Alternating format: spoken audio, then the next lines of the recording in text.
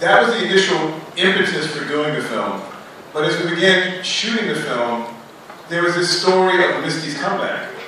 And this verite footage of a great athlete artist, if I may say that, you know, struggling to come back to their form. And so the film became kind of like this, you know, ride. And the truth of the game, we had no idea. Under Armour was not, when we started, that was nowhere in the horizon. Swan Lake was not on the horizon. So this was very much an exploration. It was very open-ended. And that's why there's so much verite footage, because we were actually just kind of following her journey and seeing what happened. I want to thank Malika particularly for guiding us through all that verite footage, because we shot tons. There's tons of stuff that's not in here, believe me, hours and hours and hours. So trying to figure out what were the key moments to have in, what to leave out, and also how to negotiate, shoot, you know, editing the ballet. And I think you did a fantastic job with that.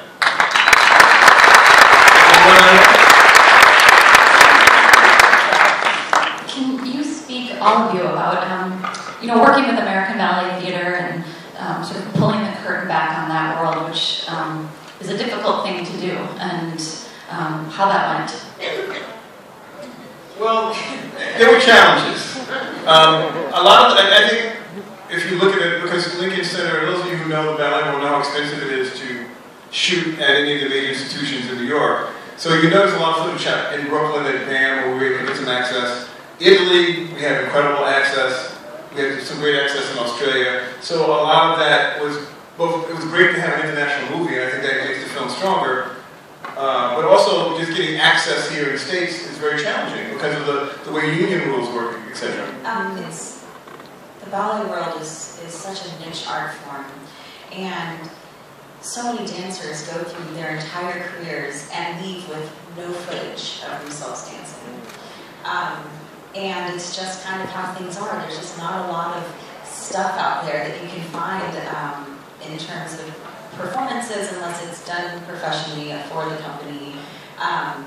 So, I mean, you have a union, you have to, you know, deal with the orchestra's union, the theater's union, the dancers' union. So it was extremely difficult for us to get a lot of stuff done, because that's where I dance. And I'm at the Metropolitan Opera House a lot, so there's a lot of footage that we wished we could have gotten, but we got a lot of good international stuff. That's one reason we wanted to do, and I want to thank Kickstarter particularly. The footage of the My Dear Dance, particularly, was done primarily funded by a Kickstarter campaign that we ran. So literally Kickstarter paid for that footage. We really wanted to have a really multi-camera showcase. Cliff Charles, who supervised that, is in the house. Thank you, Cliff.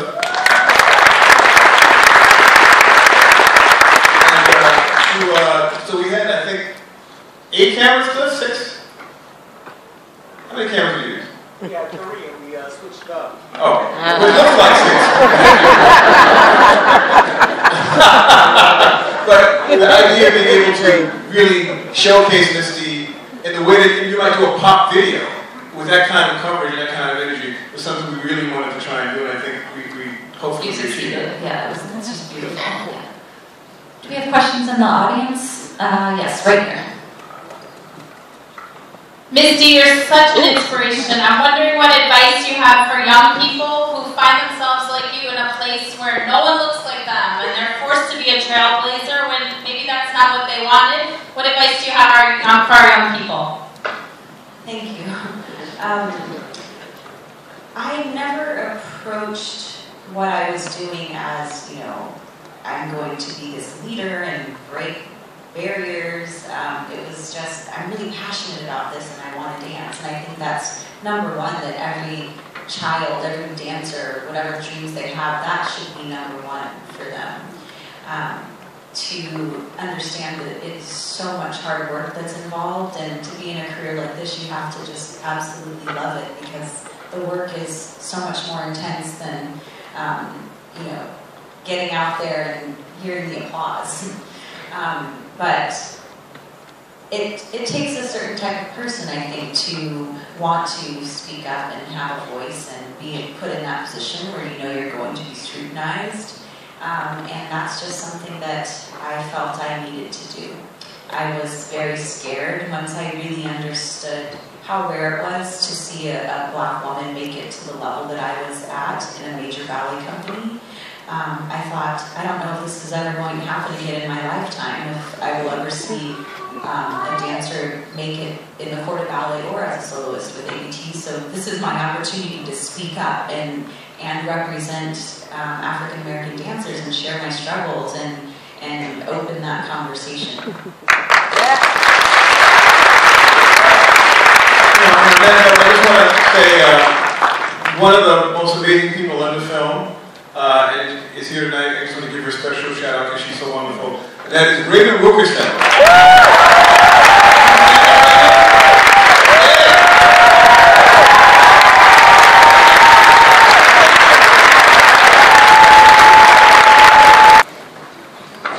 Congratulations to all of you on a really beautiful film. A special congratulations to you, Misty, on your Time magazine cover for the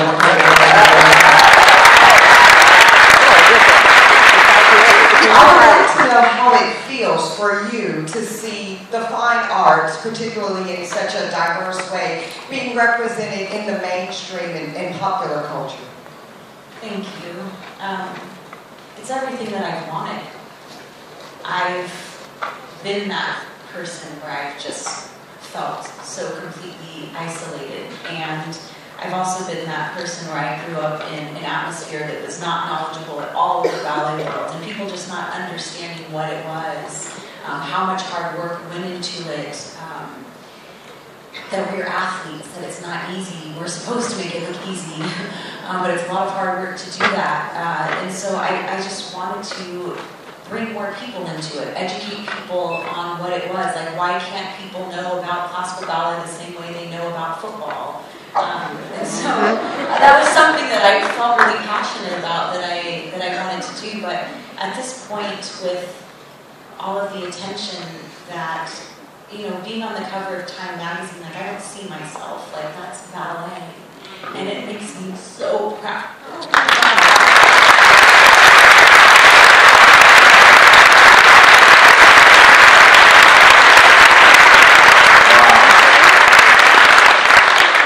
Misty, to you, I just want to say thank you for being truthful to your core and who you are. When I consider that you didn't have to be as Black as you are. Thank you for that. We've known each other. Yeah, that's what's up, man. We've known each other for a long time. Most of your work, movies, books, have come out of your background and your interests. I heard you say that you knew nothing about ballet. How did you, once you decided, you know, you met her in a restaurant down the street, how did you prepare yourself to do this film, considering that you didn't know anything about ballet? Well, I just felt like she was a great artist and athlete. For me, and I keep using that phrase, I know some people get offended about, but I feel like I've done documentaries on great athletes, and she is one of them, as well as she's a great artist. So there's a combination that the ballet dancer has that's very unique. They speak through their body. And they speak through their body, not anything, they speak in a very specific code, right? And so, to me, that's like, okay, this is a world of ritual. And so, she's entering the world of ritual, but trying to bring her personality to bear on that. To me, that's a great story. And it's a story about the Black aesthetic intertwined with the Western aesthetic, and how those things can work together, and somehow they come in conflict. And so for me, that was my point of entry. And just, she's a magnificent subject. I mean, she's a movie star. And so, shooting her with a camera is not the hardest thing to do. So when you combine that kind of subject matter, that kind of content, with a great star who can carry a film, then I knew this is a story. You know, again, we never knew what the end point would be. There were times it was a completely different ending, because the Under Armour was one kind of ending, obviously, but the Swan Lake, that's the ending. And to go from Firebird to Swan Lake in the course, but in the struggle in between those 2 points, that to me, that's storytelling. And so, just from a pure storytelling point of view, boom, you can't lose with that. And it's a very compact part of time, even though it seemed like a lot. And so for all those reasons, it was a compelling story to follow through on.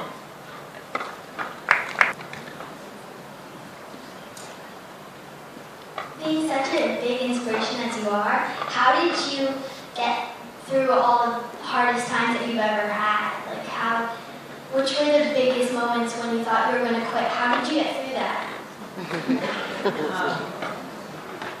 I think one of the first times that I really felt lost and I definitely considered quitting. I considered leaving ABT. Arthur Mitchell from Dance Theater Harlem had offered me a contract and I was very tempted. And it was two women over here, Victoria Rowell and Susan Failshill, that kind of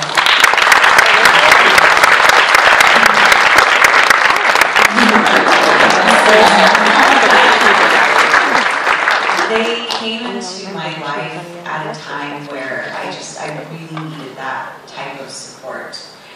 From someone that I could relate to, someone who looked like me, someone who was successful, and that seemed like it was something that was attainable to me, seeing it through them. Hearing their words of encouragement was a little bit easier for me to relate to and accept because of the people it was coming from. And from there, I just kind of became so open. I was just accepting all of his advice and help, and then all of the incredible, amazing brown women came into my life and just kept me on track. So, yeah, I would say one of the real important subtexts of the films is mentoring. yes. Described, and also the fact that Misty, both tangibly and as a symbol, is also a mentor. So it's interesting, this whole generational. I think most people would feel that one of the most powerful scenes in the film is Raven and Misty together. And that generational connection is so intense, and it just resonates with us in our bodies when we feel that. And I think that hopefully the film is part of the advocacy, it's part of the mentoring as well in its own way.